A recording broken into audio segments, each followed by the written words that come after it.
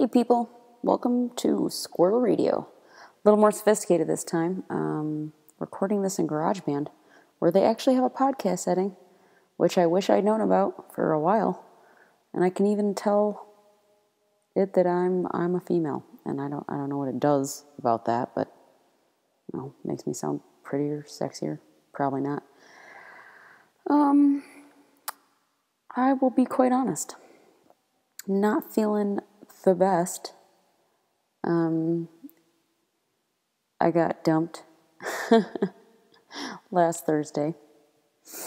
And before you do the typical "what a dick" thing, seriously, everybody on this earth could be a little better off if you realize that breakups, assigning blame, pointless. Absolutely fucking pointless. Relationships don't work out because they just don't work out. It's not one person's fault. Even if someone cheats, it's like, why did they cheat? Let's not pretend everything is so fucking black and white. There is no such thing as blame. I had needs. He had needs. Everything was phenomenal. And we loved each other. But in the end, we couldn't give each other what we needed. And, didn't work out. But I am a little bit sad pants. It's to be expected. And what I wanted to talk to you today, it's a topic that's fascinated me ever since my first transformation in 2012. And it's regarding identities, human identities, and how we can protect ourselves and get some spiritual fortitude, really. And being able to identify our different identities. Boy, that's a tough one, isn't it?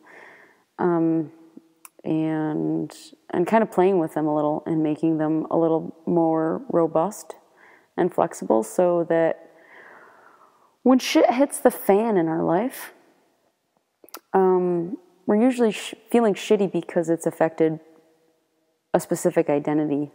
And when our identities feel compromised, we feel shitty. We feel shitty as people because part of us doesn't feel right, and we don't always know what part of us that is.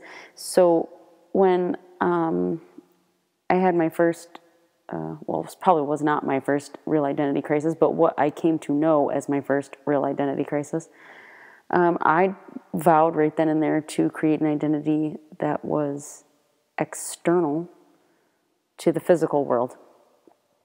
An identity that even if my human body died, I would still have. That way nothing that happened could be as bad as losing my my spiritual identity. So I know that what I'm talking about is real hippy-dippy shit. It works off the premise that all humans have three aspects to themselves: the mind, the body, and the spirit, or the soul. And what I'm talking about here is ego, mind, identities. So what do I mean by identities? Well, the first one that really kind of comes to mind is women. They typically identify themselves as mothers. Once a woman has a mother, that becomes their primary identity, which is why losing a child is probably the worst thing that could ever happen to any woman. Because when they lose that identity, they have completely lost themselves. That's just an example of what I'm talking about. I really want to suss out maybe a series about identities, kind of how to identify your different identities, how to play around with the different identities. Because once you create that flexibility, it can actually be quite fun to try to be something that's really uncomfortable, really. We know as humans what we like and what we don't like. But I think we also know that there are traits that we don't inherently possess where it would be good for us to at least practice them. For me, I will refer to patience. I am not a naturally patient person, But that is something I have come to realize that I need to practice, and a skill that I need to hone in my life. So I'm working on creating an identity that requires me to constantly focus on patience and how to implement it into my life. I will put up I'll just refer to my blog article. I just wrote my definition of patience yesterday.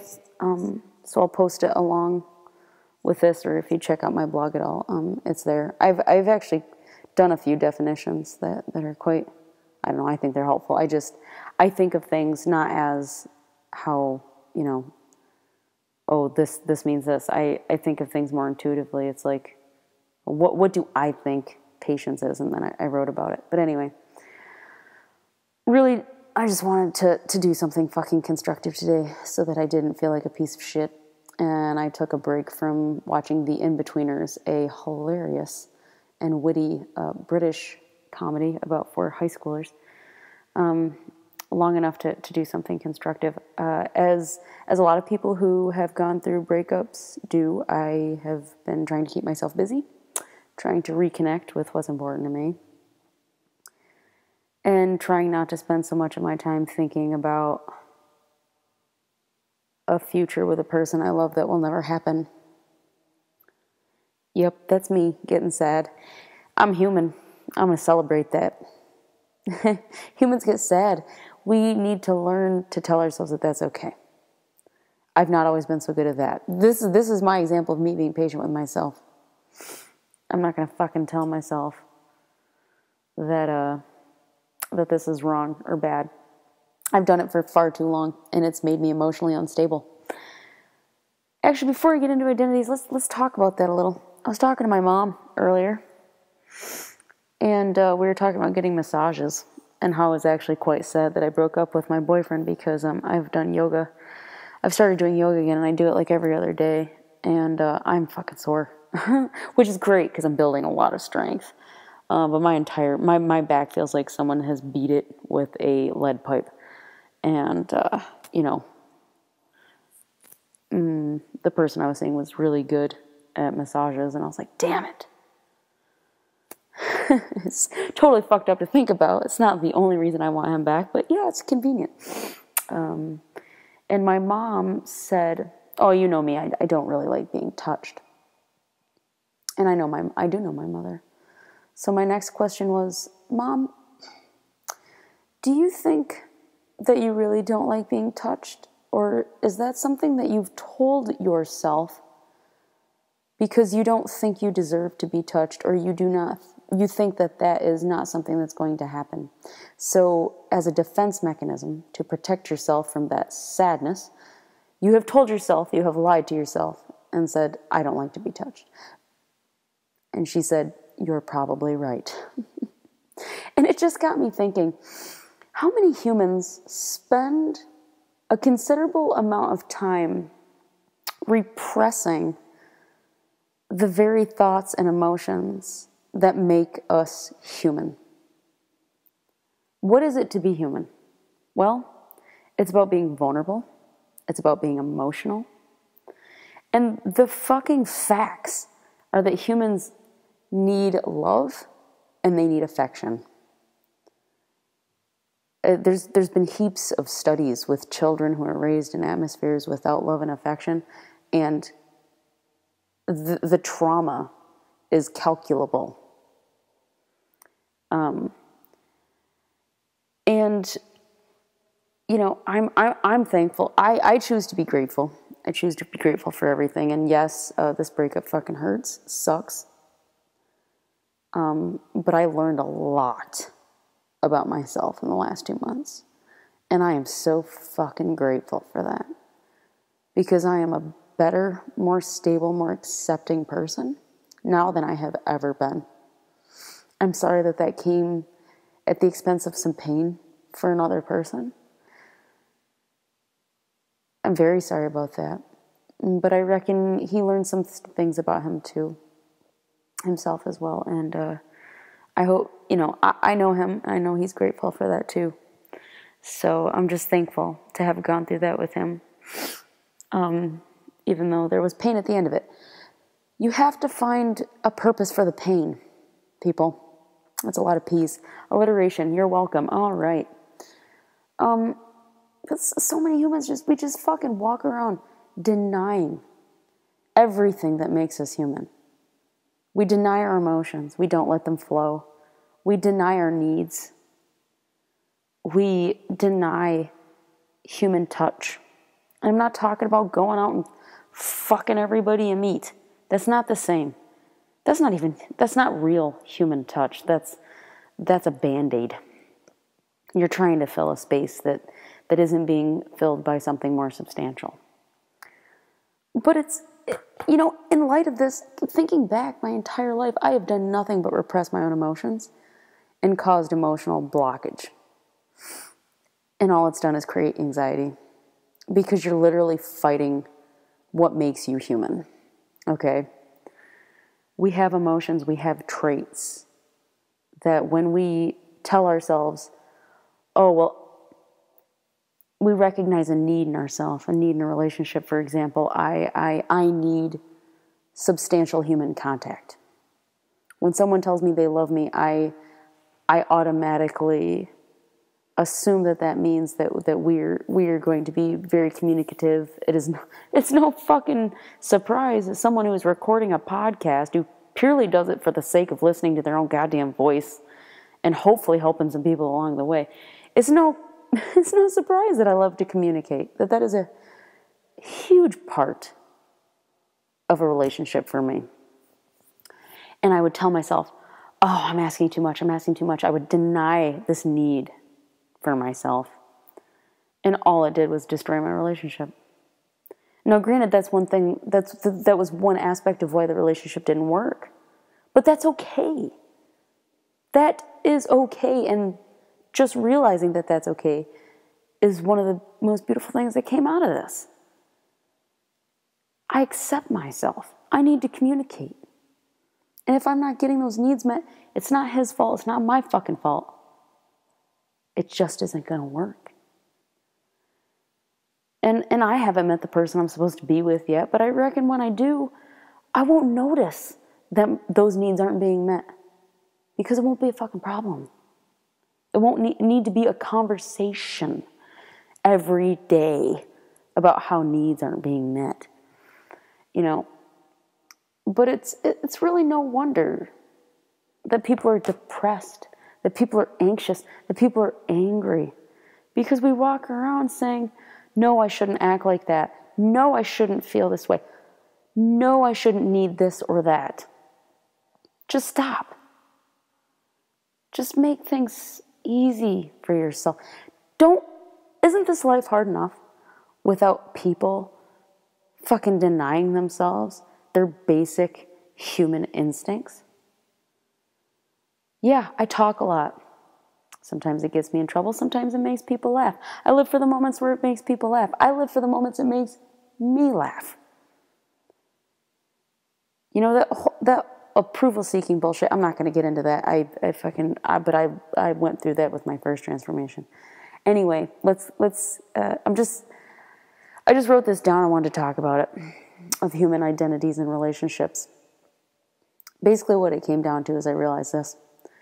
Breakups suck because you build a new identity and habits around a person. And when you break up, it stops. It fucking comes to a screeching halt. So think about it. What do I mean by you've created an identity? Well, when you start hanging out with someone new, you're going to start doing things that you didn't do before. You're going to start going over to their house. You're going to start going to specific places with them. You're going to start doing specific things with them. And as the relationship evolves and you do those things more and more and more, then you come to expect them. They become habit, right? And they become habits that you enjoy if it's a good relationship. So, yeah, the shittiest part about breaking up is, you have now created an identity within yourself that is not your whole identity. And to what extent you allow this identity to kind of take up your entire being will reflect the amount of pain you feel if that identity is lost, meaning if you break up. So, there's an aspect of Summer that was in love with a guy. She started having habits that she really liked. She got used to having sex again, which was great. And it was the best sex she'd ever had in her life. I'm not lying. I'm not fucking complimenting anybody. I'm just telling the truth. That sucks. There was a lot of physical touch in that relationship, which was why I enjoyed it. And that stops, and that's painful because you're thinking, well, fuck, when am I gonna experience real, authentic affection again? So yeah, that sends your ass straight to crazy town, thinking and worrying that's gone, and you're never gonna get it back, or you don't know when or with who, or if it'll be as good. I'm sorry, I'm being human again.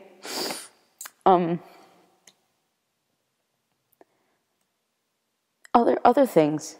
You get used to spending the night at their house on a certain night, and all of a sudden that stops. And this aspect of you, it became, as you were building the relationship, it became a very important part of who you were. You start to identify that, especially when titles get involved. You start calling people girlfriend, boyfriend. You see yourself, oh, I'm a girlfriend. I'm insert somebody's name, girlfriend, or I'm insert someone's name's boyfriend.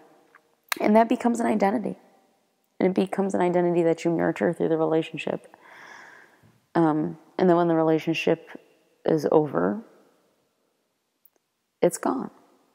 A piece of you no longer has a purpose. And there was no transition period, right? You created those habits, and now those habits have completely stopped cold turkey. And I reckon that this is why people say they need quote-unquote closure. They don't need closure. What they want is a transition period to ease themselves off of the habits that they have created around that new identity, that identity that was created around that person. Because look, I'm here to tell you, you don't need closure. You don't need to have those conversations. When it's over, it's over. Do I want to talk to this person again? Absolutely. Does part of me want him to say, oh, well, I thought about it and I think we should give it another shot? Yeah. The part of me that I'm trying to heal right now and let go wants that. But there's stronger parts of me that know that unless certain aspects of each other's personality change significantly, we're just not fit to give each other what we need. And again, there's no blame there.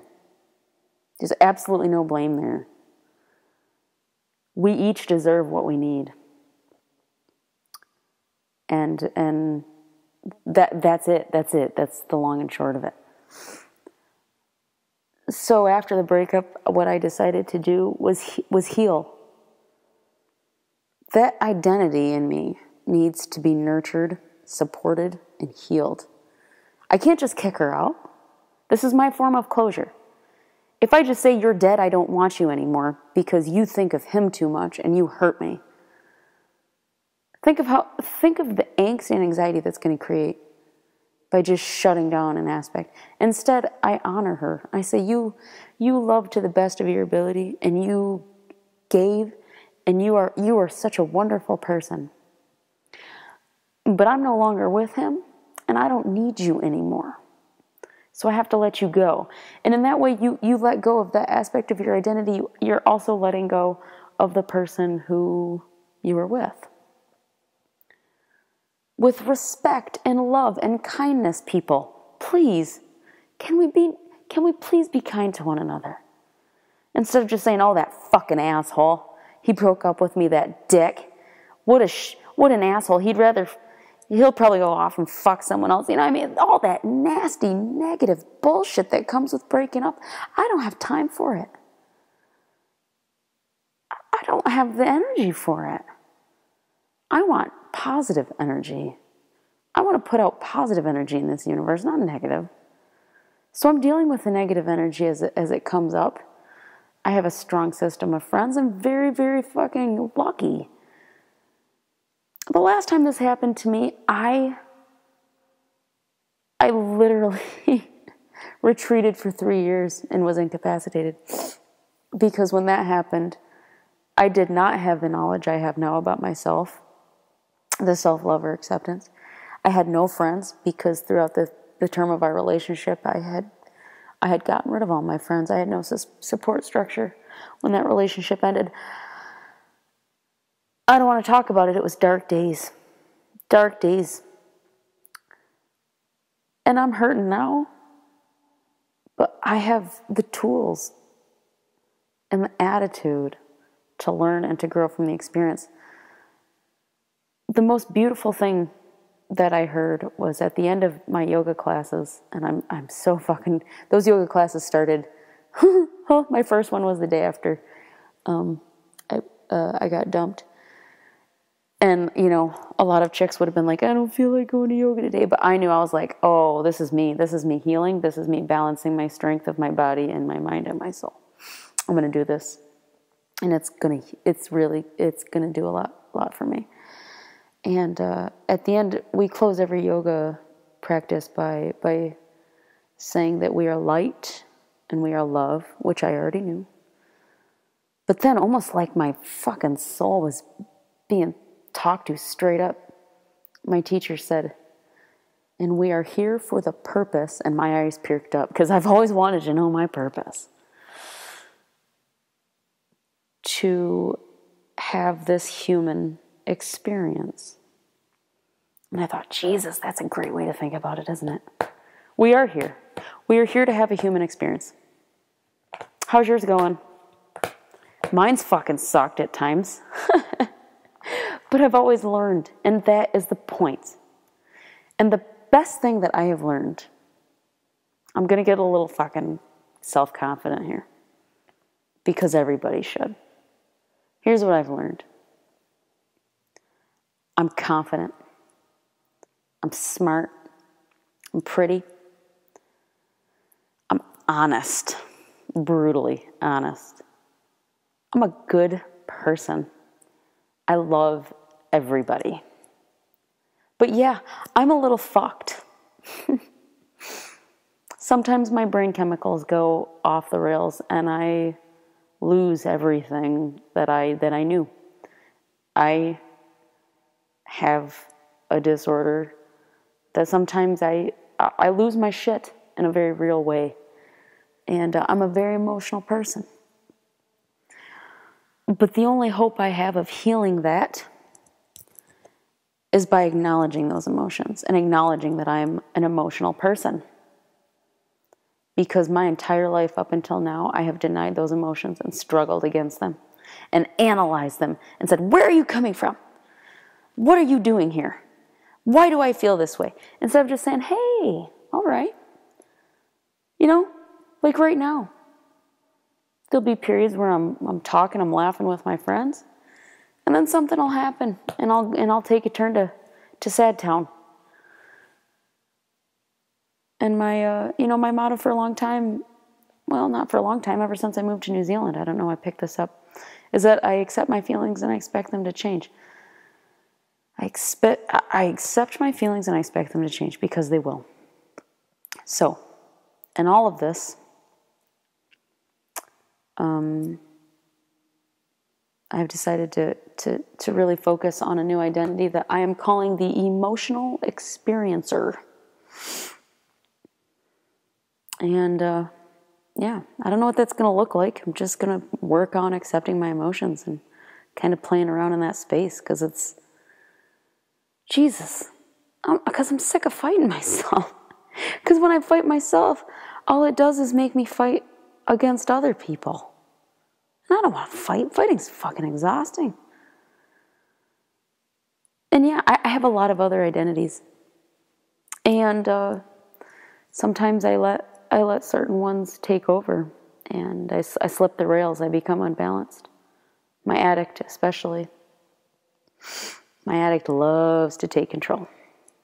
She's an extremist, boy. She is off right in one fucking ditch or the next. She loves to see things as black and white. And when I give in to that, because I'm uncomfortable in other aspects of my life, or I'm uncomfortable with the emotions that I'm feeling, boy, she can really cause some damage. And in this instance, I think that happened. I did. I lost sight of myself when I only have one example of being in a relationship, and that didn't go so fucking good. In this relationship, I treated them the same, and they're not. But that's because I was just being human. I was just going off the examples that I've had in my life. I didn't try to be new. I didn't try to act instead of react. I reacted. I could have just acted and said, Summer, this is not fucking rocket science. Be your confident, funny, happy self. Instead, I reverted back to the person I thought I was in relationships, which was not a healthy person. The confusion between those identities led me to slip the rails, and I lost my identity completely. I did not feel myself. And during that time, I caused damage that could not be undone. Granted, I'm not willing to take complete responsibility for the breakup. Seriously, it comes down to I have needs and he has needs, and they just did not align. Whether or not that can be worked on and reconciled, I don't know. I'm on this path now. I've got some things that I need to work on. It's going to take time. And yeah, I don't know what the fuck's going to happen in the future. People can call me, whatever they want to call me. I am spiritual, and I believe that everything happens for a reason. And if God wants, I'm just saying God, fucking call it your higher power, call it energy, whatever. I don't give a fuck what you call it. Whatever you can relate to, something, a driving force of the universe. I like to think of it as just pure energy. But the energy will bring us together.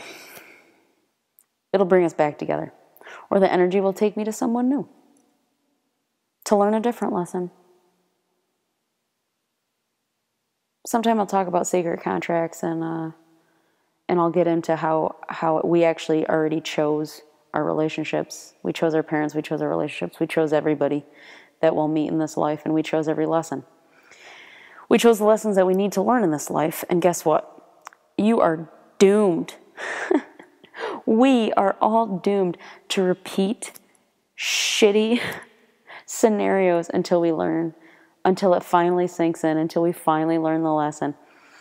I think that this lesson for me was really sussing out patience and how I can start to build some patience in my life. And unfortunately for me, it means letting or acknowledging that I have no control over anything external to myself. And that's hard for me because I'm a fucking control freak. That is definitely, that's my addict identity. She is obsessed with control.